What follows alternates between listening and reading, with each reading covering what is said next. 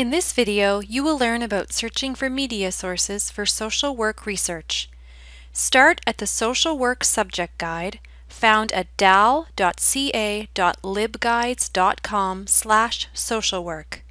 Now, click the Find Media News Sources in the tab in the left-hand menu.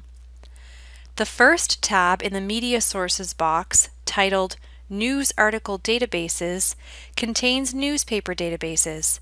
These databases contain a large number of foreign and local news sources that you can search for by using keywords and filters.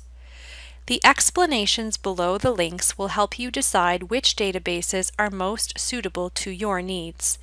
The red maple leaf sign is another tool for this, since it indicates which databases are more likely to have Canadian information or sources.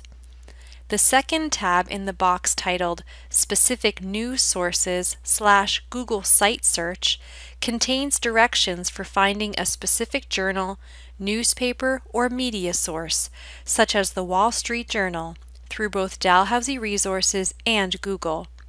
Did you know that you can target your Google search to look only at specific websites? If you want to search for information about the housing market published in Toronto newspapers, you might start with a paper like the Toronto Star.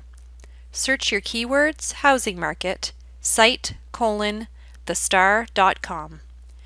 The third tab, titled News Online, contains news aggregators useful for finding current topics, headlines, and videos. Thanks for watching.